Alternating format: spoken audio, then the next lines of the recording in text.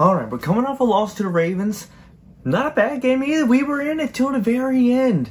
Now we're playing against a Carolina team, and this is the game we should win. We need to win these games. If we're going to be a good team, we need to win the games against the bad teams and prove that we're not the same old Washington team that can lose virtually any game.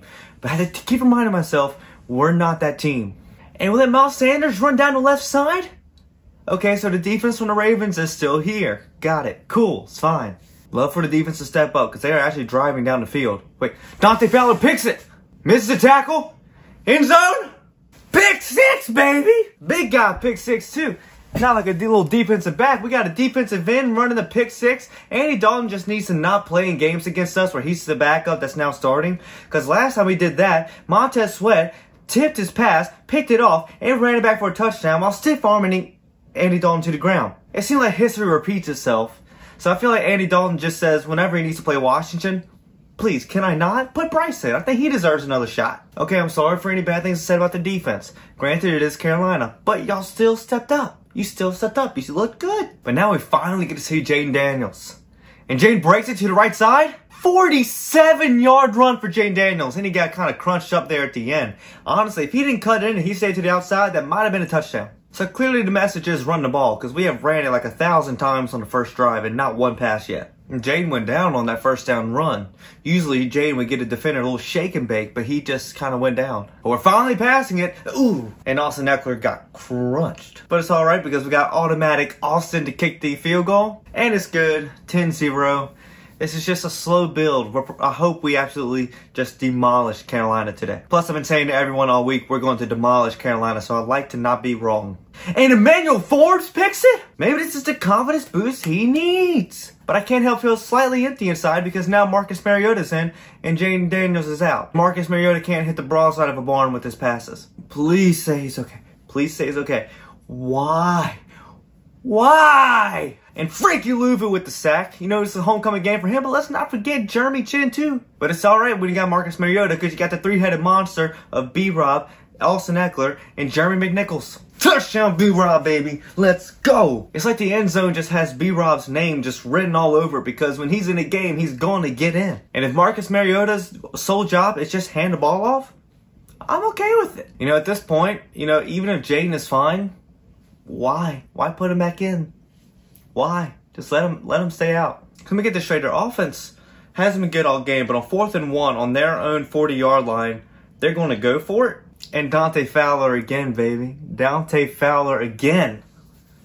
You know, we lost John Allen this week, which is a big loss, but the D-line is looking really good. Now, granted, this is against a banged-up Carolina line. It's the exact kind of game you need after that close loss to the Ravens last week. They knocked you down, but we were in it till the very end, and this is just a good confidence boost for the whole team to get back right, where you can learn all the fundamentals. And if Jaden is going to be out, this is great for Marcus Mariota to get, you know, experience with the guys before we go against a pretty hot Chicago team next week. And automatic Austin with another field goal, 20-0. Marcus Mariota still can't complete a pass, but everything else is good. All right, we're actually going to do a 2-minute drive. I love the fact that we're up 20-0 with 2 minutes left to go, and we're still going to do a 2-minute drive. And Marcus hits Terry. Marcus dances around the pocket and hits Terry again. And De'Ami Brown getting a little action into the red zone. Marcus Mariota runs to the outside and hits Zach Ertz for the touchdown. That's Zach Ertz's first Commanders touchdown, isn't it? Like, he got the 2-point, but that's his first touchdown. Cliff Kingsbury is in his bag, and Marcus Mariota is finding the rhythm, and he's kind of looking like the Marcus Mariota of old. I still think it's just hilarious that we went for a 2-minute drive and we're up 20-0. Yeah, the Panthers need it going into the halftime. That might be the only time they get the lineup in victory formation at all. All right, now we get the ball to start the second half. And Jaden's back on the sideline looking happy, looking like he could probably still go back out, but like, why would you put him back out there when you're up so much? We got a big game next week against Chicago. Marcus fakes it to B-Rob, and touchdown Ben Sinnott! Ben Sinnott with his first touchdown. I think he's going to be a big part of this offense going forward, especially in years to come.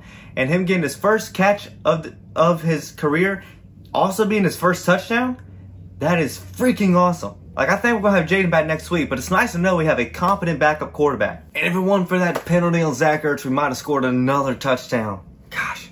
But hey, another automatic Austin field goal, 37-0. I used to pray for days like these. Thank you for answering my prayers. And now it looks like we're kind of going into like a lackadaisical defensive scheme. And now Carolina's driving, which is a shame. Not that it means anything. That goose egg on Carolina's scoreboard just looks so good. Like, why? Andrew Hubbard runs it in for a touchdown. Okay. I don't have to care that they scored a touchdown, because we're up by so much. When has this ever happened? Marcus dancing around the pocket again and hits Terry on a scramble throw? Okay, that rollout run with Mariota, like, you had Austin Eckler that could have ran it, or Mick Nichols that could have ran it. Like, I get Mariota's having fun, and he's probably feeling young again with this team, and he wants to do it, but, like, the small chance that Jaden can't go next week, let's not put our other quarterback in danger. And we win 40-7, absolutely barnstorming Carolina, which I said all week was going to happen, so thank goodness I'm not wrong. And we win. Jaden looks like he's going to be fine. Whew. I used to pray for games like these, and now we've had 2 40-point games already. 5-2 on the season. Now we're going to go face a red-hot Chicago team, which is going to be really cool because it's going to be face-off between what should be Jane Daniels versus Caleb Williams. I cannot wait. This team is amazing. This team is red-hot. Never have I ever seen a team like this. Cliff Kingsbury was in his bag. And it's nice to know we have a competent backup quarterback. And hopefully this game is good for the defense to understand the right direction to go in going forward. But let's get it. Let's go. And it's great that this came on Darrell Green's for Jersey Retirement Day, with all the alumni there too for homecoming week. Everything's looking good in Washington. Let's keep this going. Left hands up. Who are we? The Commanders. Let's go, baby.